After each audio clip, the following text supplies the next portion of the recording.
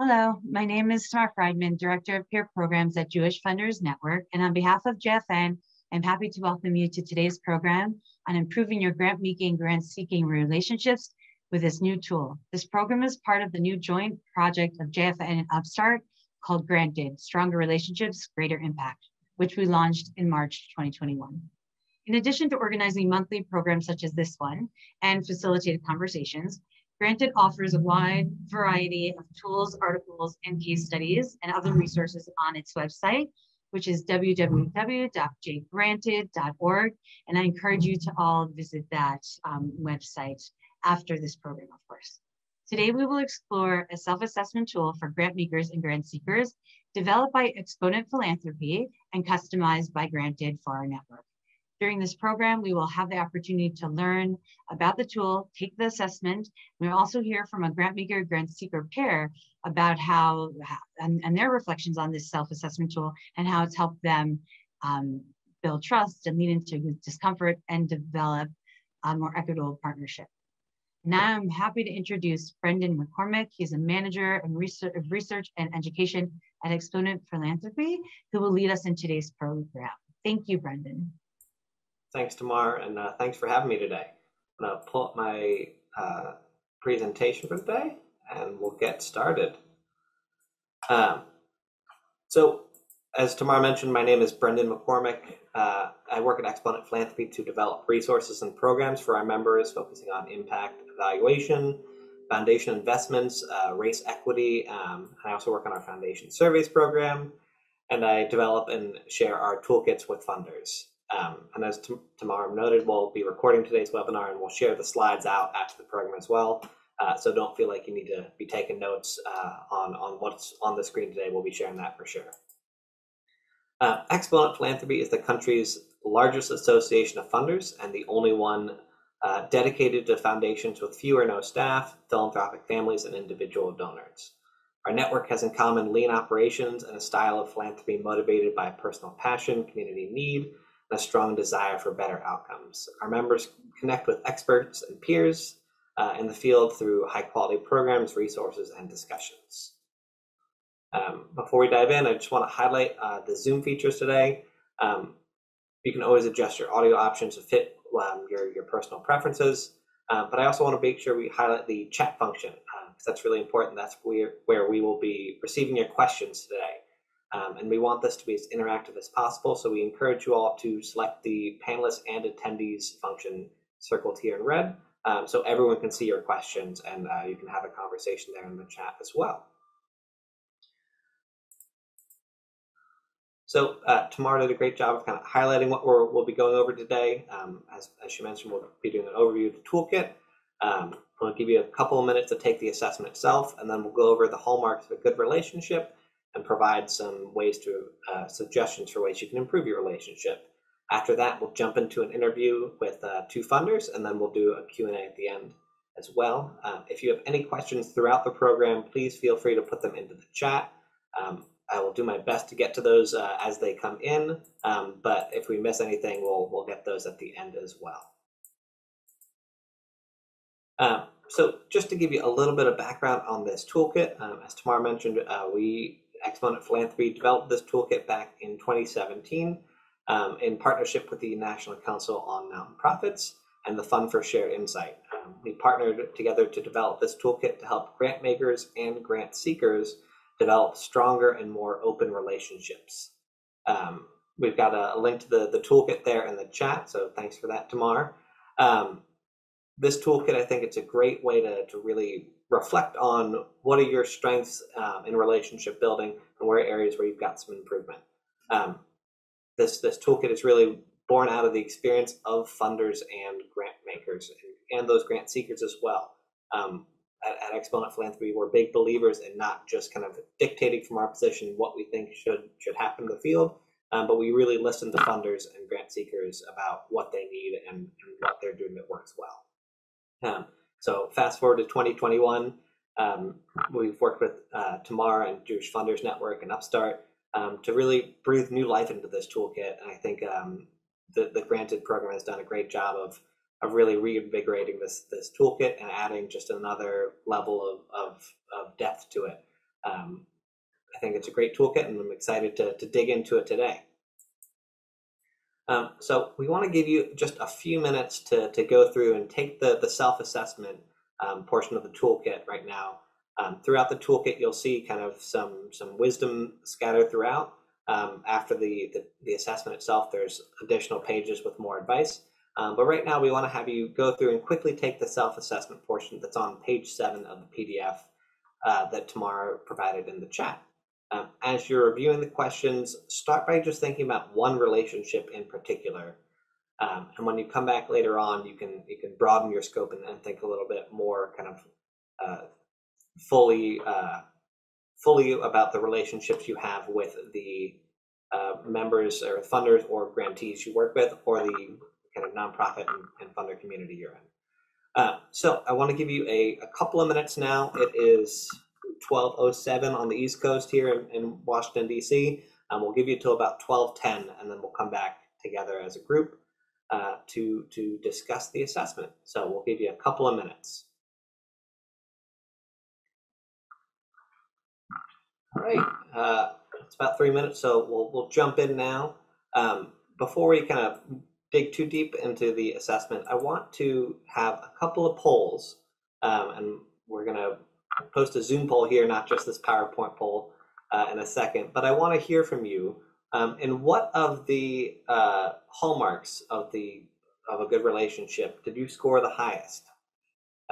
So if we can get that poll up on the screen now in just a second, we'll hear from you all. Go ahead and select which of the areas that you scored in did you score the highest.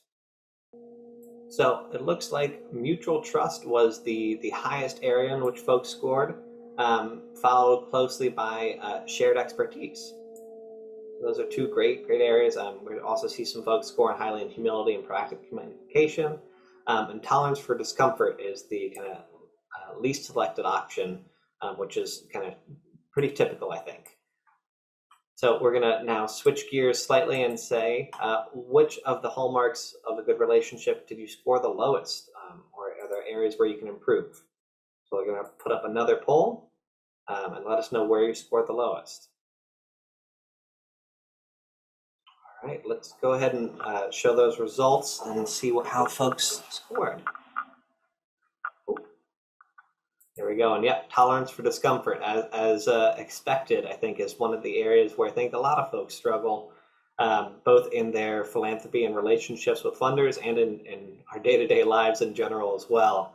That's an area where I think a lot of folks, we don't like being uncomfortable, so it's a pretty usual one, but it's good to be aware of kind of that is a weak spot for a lot of us.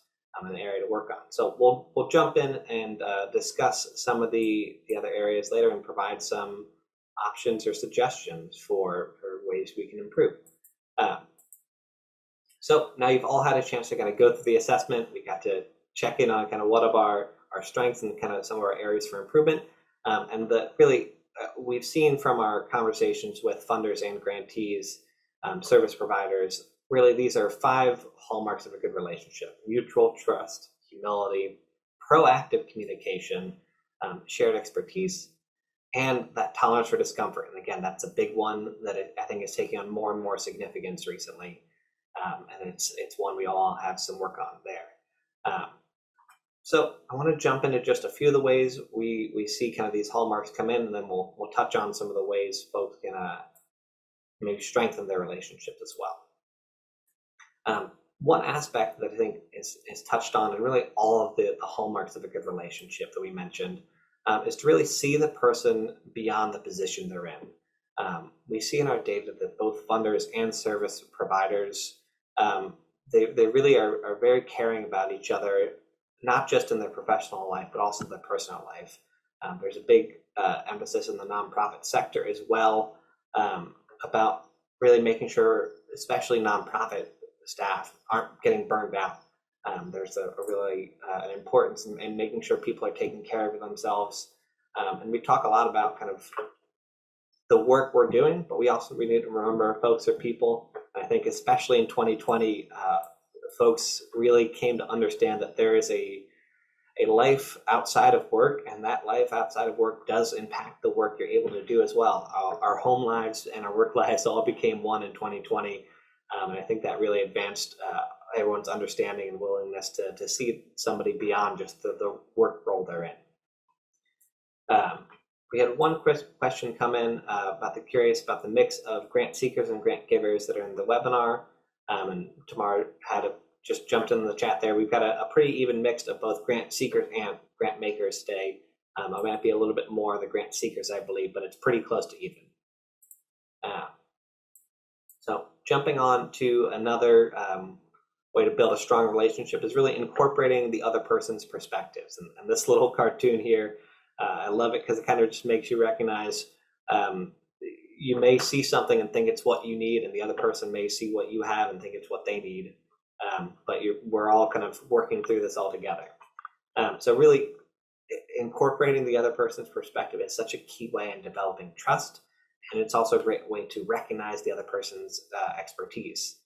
When we kind of field tested this toolkit, we interestingly found that funders self-reported that they include the perspective of those served less often than nonprofits, who are more likely to respond that they always include the perspective of those served.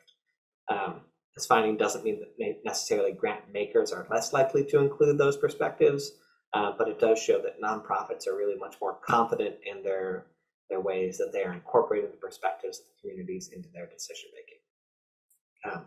In my work here at Exponent Philanthropy, I hear often from my members that they're always really thinking and working on how to do a better job of listening to what grantees need. And this can range from bringing community perspective into the foundation's decision-making process, providing more flexible long-term funding, and communicating with nonprofits about why the foundation is making certain decisions. But really building in those listening opportunities, those opportunities for feedback, it's a great way to get the other person's perspective. And another element I just want to touch on, kind of the hallmark of a good relationship, is acknowledging when you make a mistake. And this is so key to show humility in this way and being proactive with it, not just kind of owning up to a mistake when somebody confronts you with it, but proactively communicating when you realize you made a mistake and say, hey, you made this mistake and we want to fix it.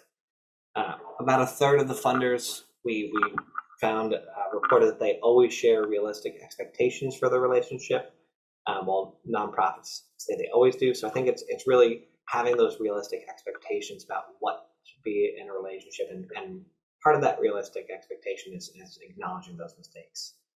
We know the power dynamic is hugely important in building good relationships, or understanding that power dynamic.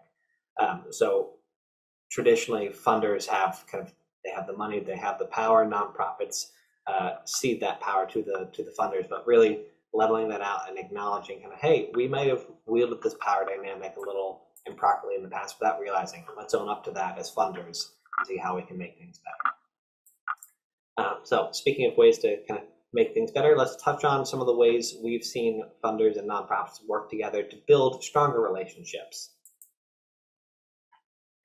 So I think the biggest thing, starting off right up front, is don't be shy about reaching out to communicate. One thing I hear really frequently from both funders and nonprofits is that they want to talk more often, but folks can be shy and don't want to pick up the phone. And too often that communication revolves around the deadlines associated with the grant cycle.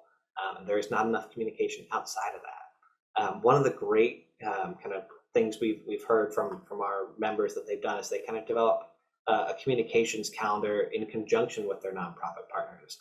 So both parties kind of know when is it appropriate to reach out to each other. When you're developing this plan, it's also helpful to think about what types of updates warrant maybe having a call or a meeting, or other things you might just want to send an email. Say, hey, heads up, this thing happened. Meanwhile, if there's a great bit of news, you may want to have a call or meet in person to discuss something.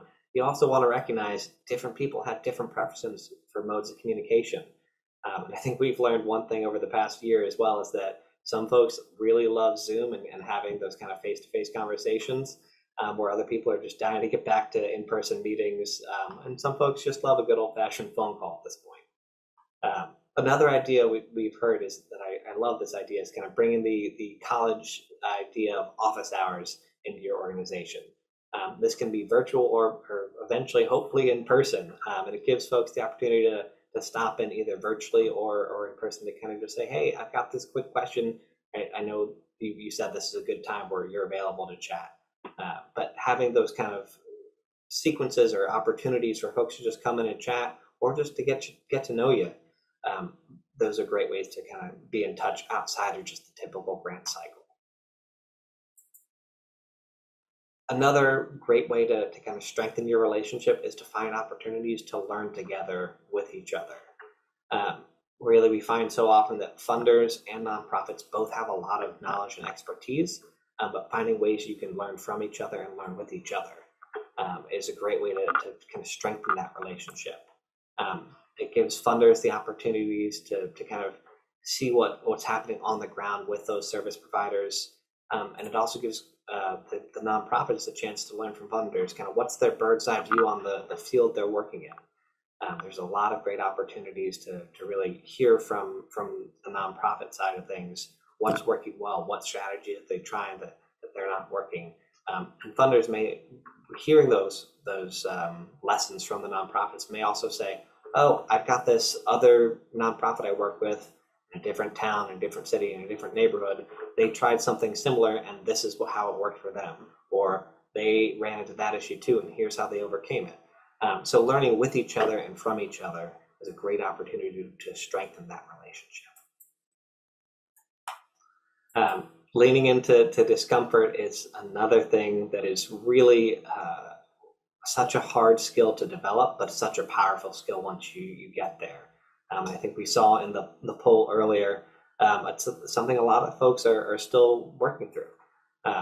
It's really, I think, one of the most powerful things to work on as well.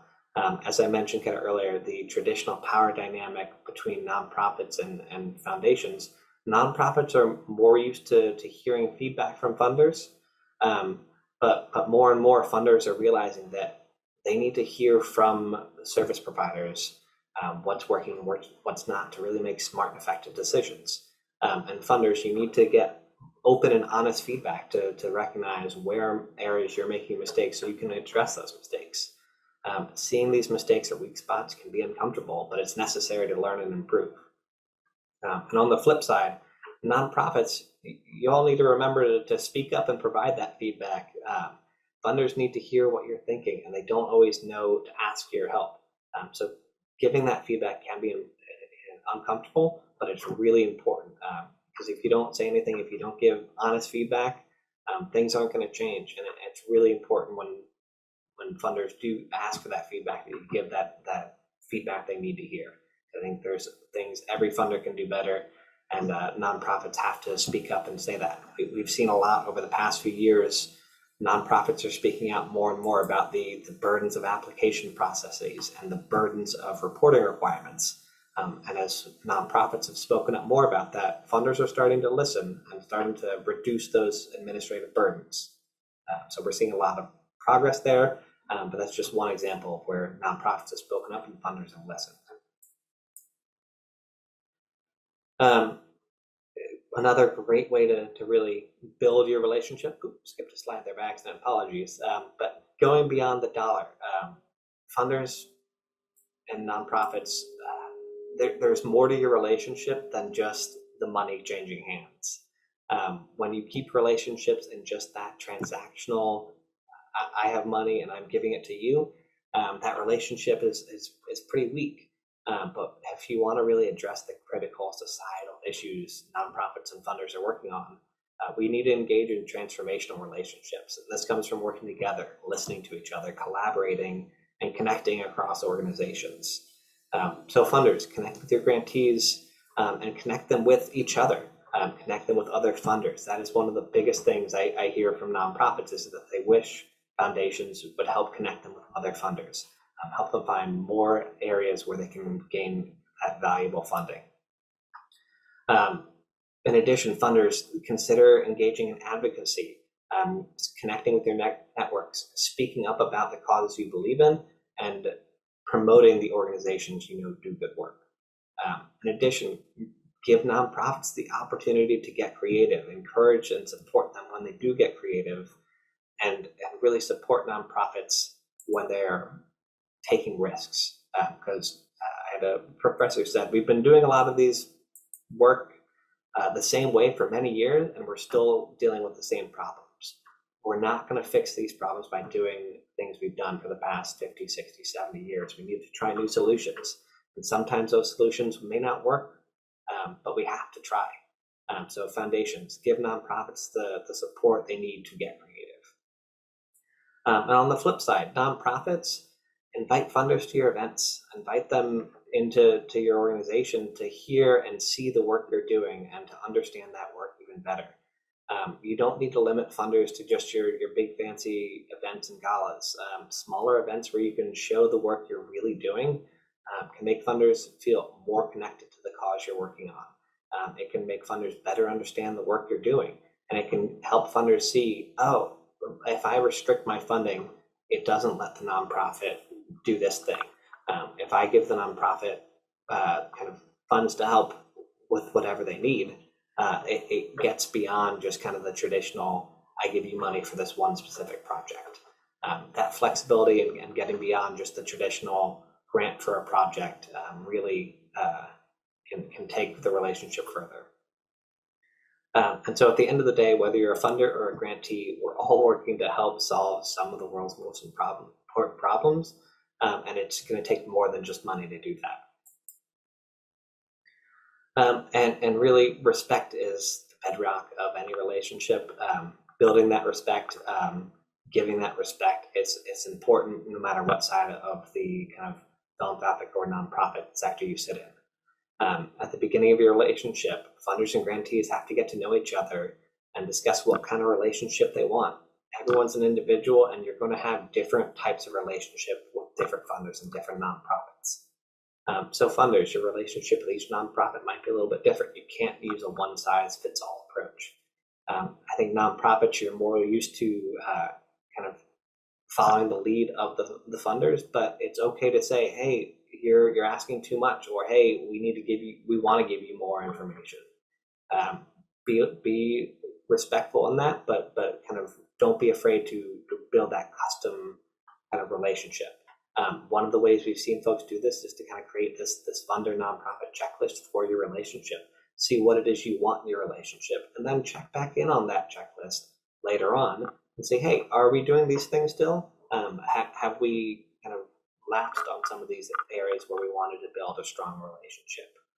Having that checklist written down is a great way for funders and nonprofits to get on the same page and have that mutual respect for each other, and have that way to check back in on it as well. Over time, as you build trust with one another, funders and nonprofits can have conversations about kind of the application process. As I was mentioning earlier, we've heard more and more from nonprofits how burdensome some applications can be, especially when it's a repeat grantee. Having the nonprofit fill out the same information over and over and over again can be really draining for nonprofits. And at the same time, it wastes the foundation's time and it wastes the nonprofit's time. So how can you streamline the process for nonprofits who you've already worked with? But these conversations have to happen in a respectful way, where you're trusting each other. And these conversations really lead to getting deeper into a relationship and seeing a person beyond the position, as we touched on earlier.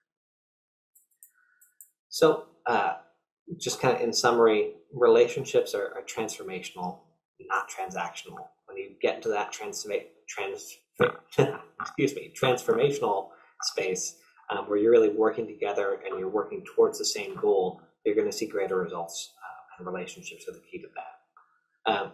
The second thing is building trust is constant, and that trust is going to grow deeper over time, but it's something you have to work at. It's not something that just happens. As far as communication, it's key, and it has to happen early and often. Communication is the best way to diagnose when a relationship goes wrong. It has to be a long-lasting and open relationship. Communication is key. Sitting down and having conversations, not just having emails, not just having just newsletters, but having true and authentic communication with each other and really listening to each other. It's a great way to demonstrate that humility and respect for each And finally, a new kind of addition to my understanding of this that I appreciated from the GrantED website is having the I-thou styling relationship, not the I-it. Relationships are about seeing the other person as fully human, not as an object we can use to accomplish our goals. When we really operate in relationships with that I-thou mindset, we see each other as partners, as mutually reciprocal relationship. We are being seen and seeing the other person.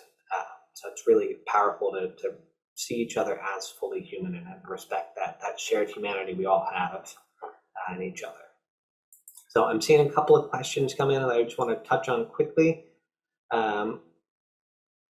The checklist for kind of the relationship audit. I think there may be some things in the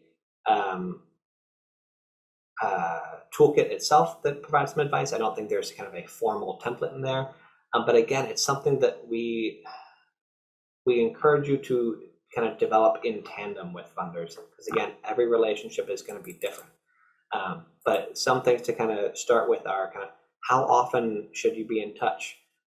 What are the ways, kind of the modes of communication? Should it be a phone call or email? What type of news warrants what? And again, this goes both ways. It's not just when should the nonprofit reach out to the funder. It's also when does the nonprofit want to hear from the funder? So it's really it's a two-way street, and it needs to develop in tandem. And it's not something that really you can just use a template for all of your relationships. Relationships are individual, and they kind of need to be nurtured that way. So, but with that, I want to move on to our interview with Yafit, Megidish, and Fred Isaac. So I'm going to stop sharing my screen and invite Fred and Yafit to join us on camera. Hi, Yafit. How are you? Good, thank you. Good to be here. Hi, Fred. Thanks for joining us. You're welcome. Thank you very much. It's a great opportunity. So just before we jump in, Yafit, would you mind kind of just giving a little bit of an introduction to your work at Studio 70? Sure. So my name is Yafit. I'm the executive director of Studio 70, which I could say that we aim to transcape of Jewish learning opportunities in order to foster Jewish learning and living in North America. And we do this through innovating and incubating program models within a learning laboratory and contributing new knowledge to the field of Jewish education. And all of that is happening through our Jewish after-school program. We have Midrash for high school, and we have a conference that is for Jewish educators mostly in the supplemental schools to support and learn from each other as well, not just bring what we learn, but also learning from each other. We're located in Berkeley, as I said. That's it, I think. Thanks, Yafit. And Fred, if you don't mind introducing yourself and sharing a little bit about the types of organizations you fund and kind of your funding style. I'm Fred Isaac. I live in Oakland, California, so fairly close to Yafit. I've been doing funding for about 10 years now. We are an infrastructure funder. We do most of our work in the Bay Area, but not all of it. Most of it for Jewish organizations, but not all of it. We've been very fortunate. We have what we've been told by many people is a unique style of funding, which I can get into a little later. Thanks, Fred, and just so thrilled to have you two here together. And if you don't mind, I'd love to just hear from you both how you two first met, because I know, Fred, you fund Studio 70. You've been funding Studio 70 for a few years now, but I'd love to just hear from you both kind of how you first met and started working with each other the past few years. This is Yafit's first year on the job, I believe. So I was working with her predecessor, Yoshi Fendel, Yoshi Fenton, sorry. I have one of their original people is the son of another friend. Yeah. For several years. We first met actually on Zoom doing our funding cycle this year. So we are not long time, we don't have a long time relationship on the personal level. So since you've just started working together recently, but from our conversations we've had, it sounds like you've already kind of jumped into kind of working on those kind of early building blocks of a strong relationship. I'd love to just hear kind of, especially in a Zoom environment, which we're all still operating in. I think we're coming out of that Zoom environment, but we're still there for now. How have you kind of worked together to get to know each other and to start building that relationship and having kind of those conversations about kind of ways you can support each other? I think that one of the strongest,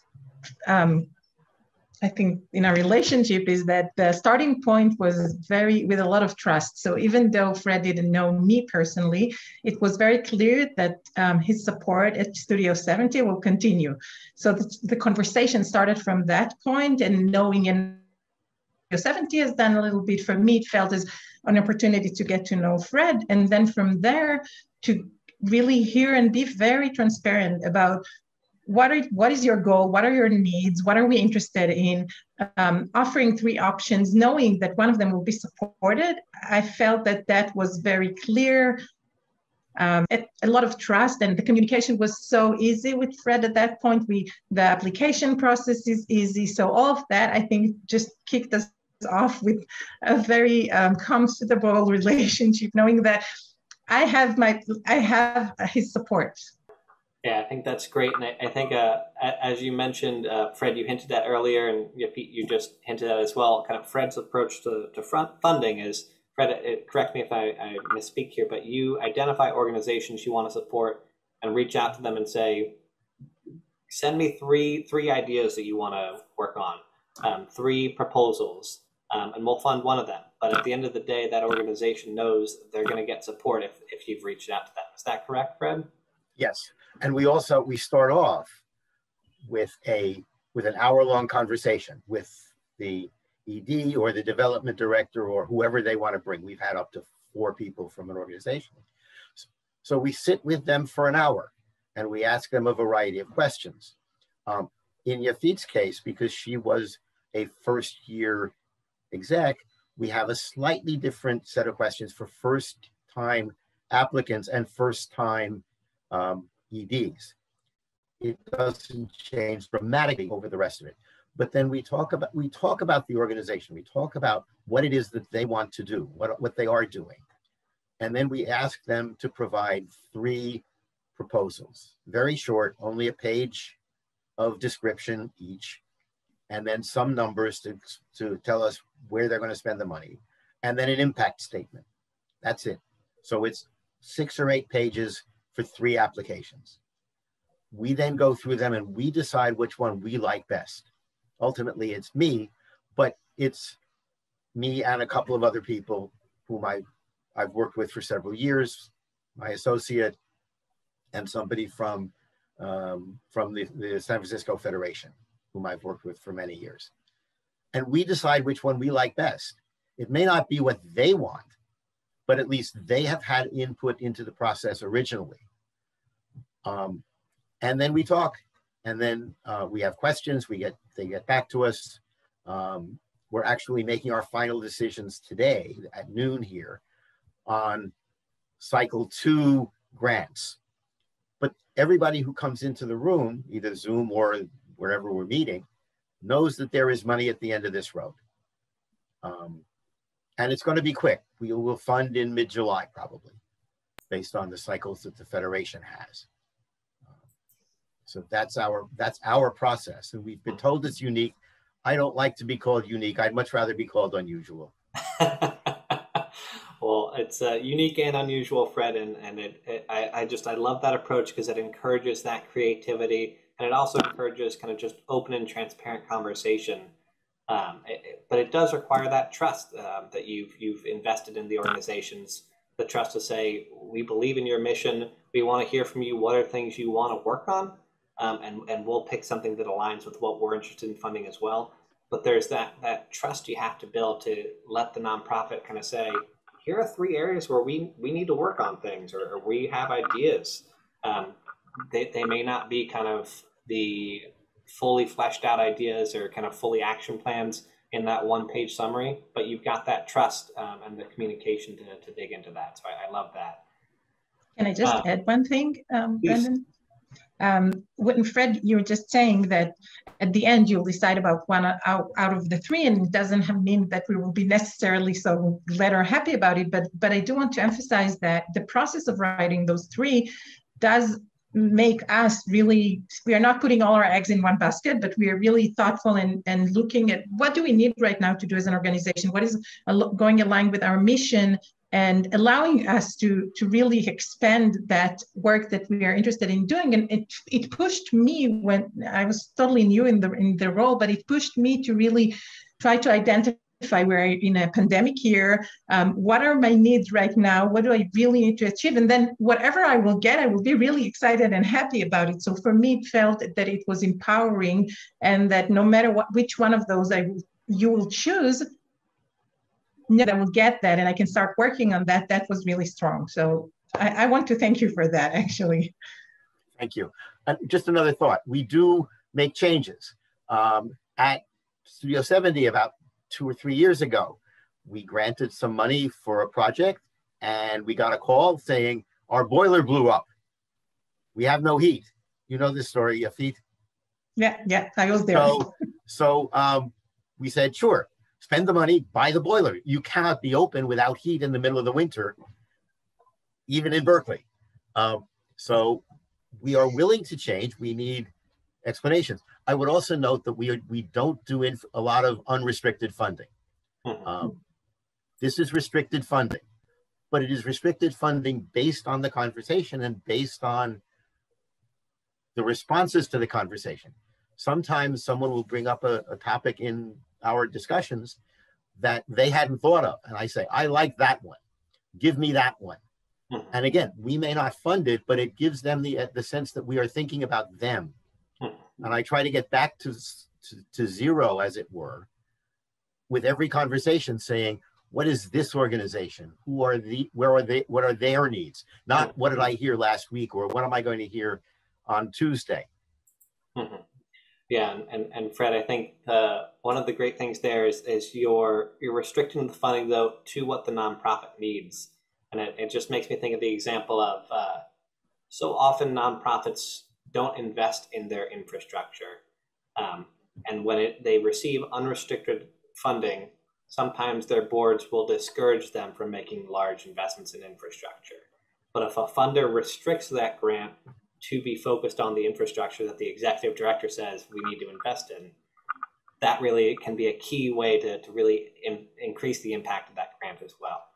So it encourages that really building the support and building the capacity, building the conversation. Yeah.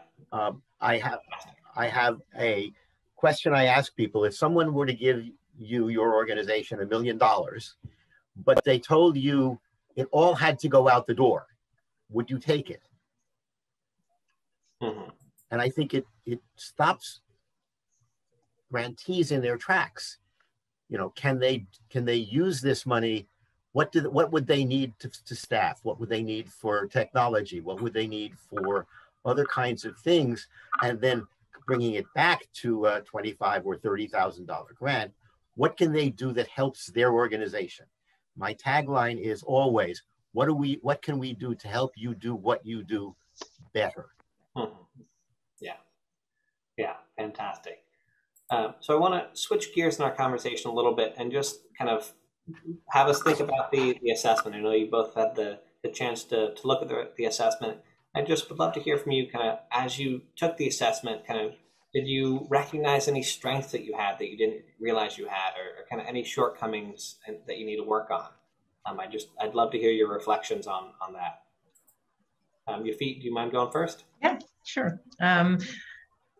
So after taking it, I think one of the first things that I was appreciating was the fact that it makes you stop and reflect and really dialed into naming those pieces of the relationship and what they're built of. So first of all, for me, it was really helpful to stop for a second, look at those relationships with Fred or with any other grant makers that I'm working with.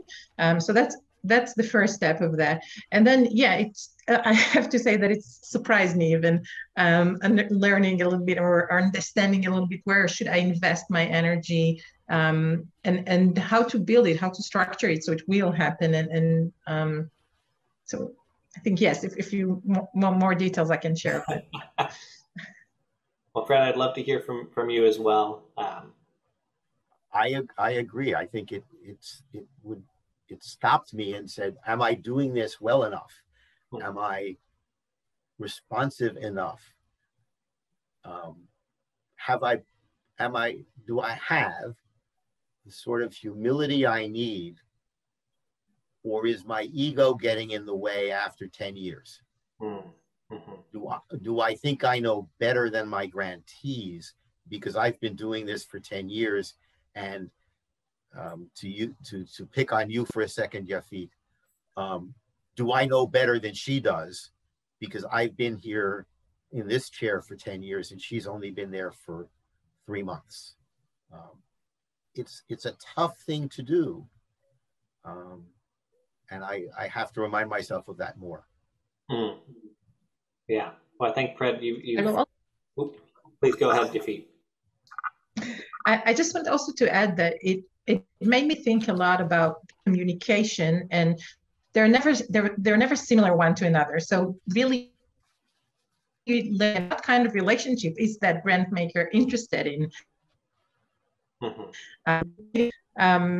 Clarifying the expectations about the communication. Really want me to share? How much do you really want me to communicate? What base is enough once a year or more than that? In how many details are you interested? So I think that was a piece that I never put so much thought about that before, of clarifying what exactly are the relationship and communication, beside of the formal one that we all know what they are. Like, when we have the annual report and things like that.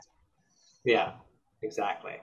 Well, I think you both have kind of just demonstrated kind of the benefits of really having individual relationships with each funder and nonprofit.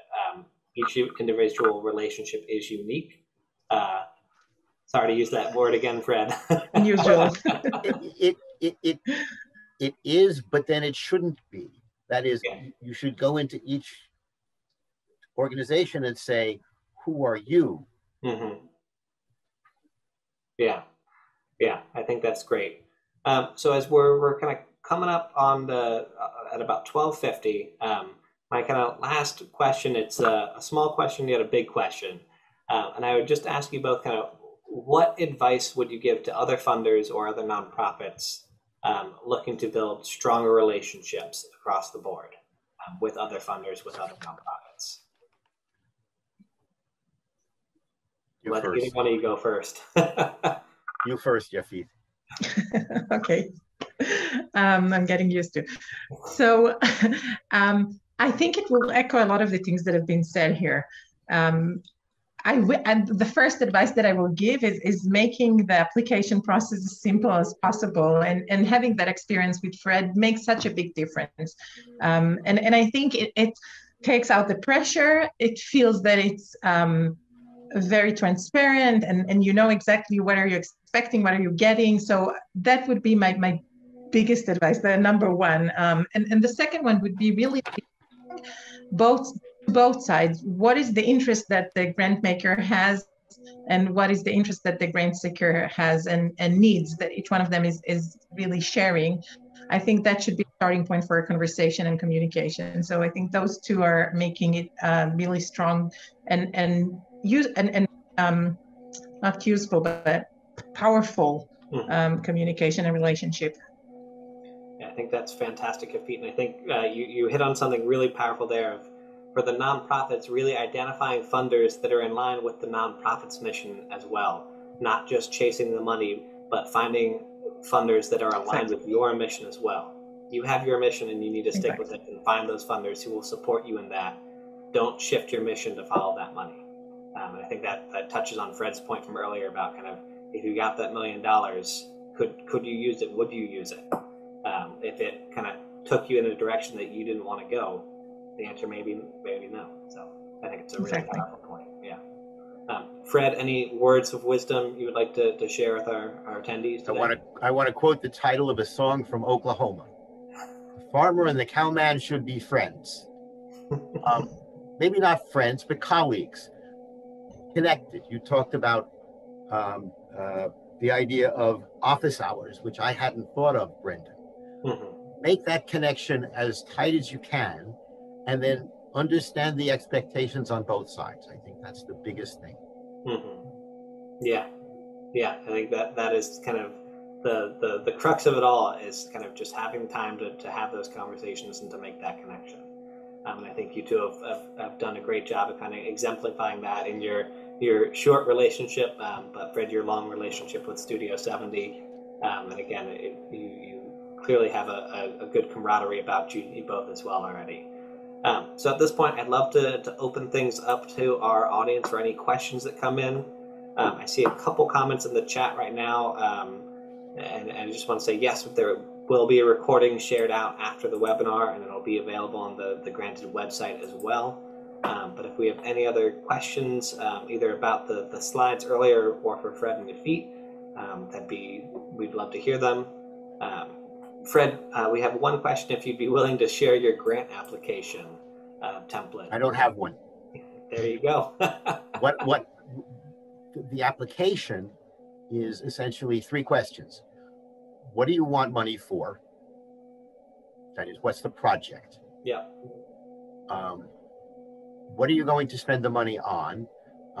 If somebody wants to do a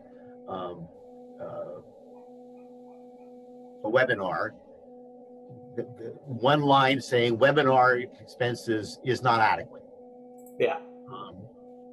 But explain what you want in several lines of numbers, how you want to spend the money, and then what is the impact going to be on the organization, on the staff. We have one situation coming up this cycle where people want furniture for a new office. What will it do? How will it help the organization do its job? Yeah, and that's it. I love it. It's simple, straight to the point. And it helps. It helps them. It helps them. It does what we want to do, and it's not onerous. I don't have the reporting responsibilities that I would have if I were a family foundation with X dollars. And I'm not funding, I'm not giving away large grants. I think large grants make it different in a variety of ways. I'm giving grants in the $10,000 to $25,000 range, so I'm not supporting an organization from the ground up. I will just chime in and say, Fred, from my experience working with foundations from under $1 million to the 200 million plus, your approach could carry through to all of that. You can have that same streamlined application process regardless of the foundation size. You can have that same streamlined reporting requirement regardless of the foundation size. I think funders sometimes get caught up in creating bureaucracy just because they are a foundation.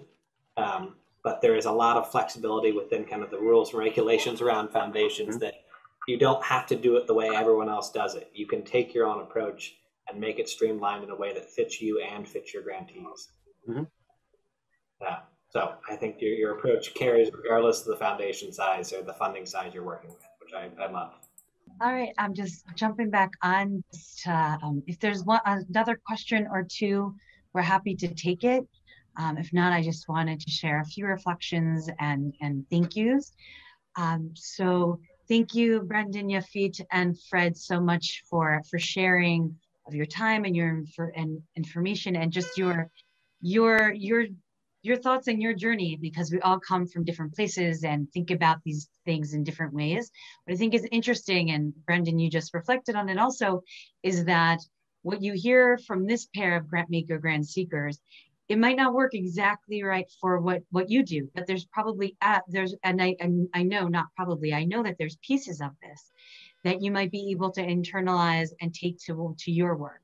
And it's the same thing with the tool that we were so fortunate to be able to work with Exponent Philanthropies to cater to our community, to make it, re-energize it in a way that hopefully can speak to you, is that maybe some of it feels like you know this, or you knew, or you know, or yes, that makes sense, that doesn't make sense, and it seems pretty clear. But having the language and having it be that clear, I also believe is helpful in building the relationships, because language matters. You can talk to your grant maker or grant seeker together and think about how that might impact your own relationship. So I want to just end with that and say thank you again to Brendan, Yafit, and Fred, and to everybody that participated. People, please know that you can join us again at our monthly webinars, and also please look at our website for this toolkit and others and other resources that hopefully will help conversation and help you in your grant making and grant seeking. So thank you all and have a great day.